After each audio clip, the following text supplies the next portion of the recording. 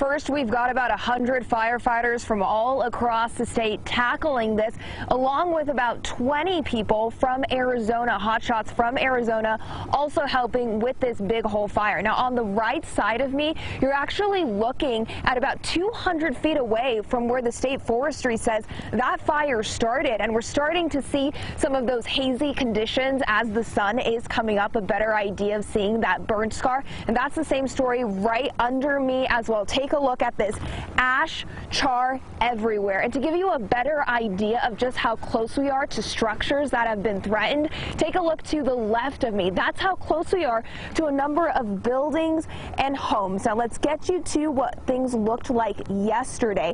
At last check, this fire has destroyed a home along with 18 structures. We are talking about barns and sheds. It's grown to at least 900 acres, and we say at least because that number could actually be bigger. Aerial surveillance is how they determine the size of the fire, and the problem is the winds have just been too strong. That's impacting crews not just on the ground, but also those trying to help in the air. Yesterday, gusts were above 40 miles per hour, and right now evacuations are not mandatory, but that could all change. It just depends on how this fire changes as well. When we make an order like that, it's a lot for us to do that. But if we're making that order, it's because we know that lives are in danger.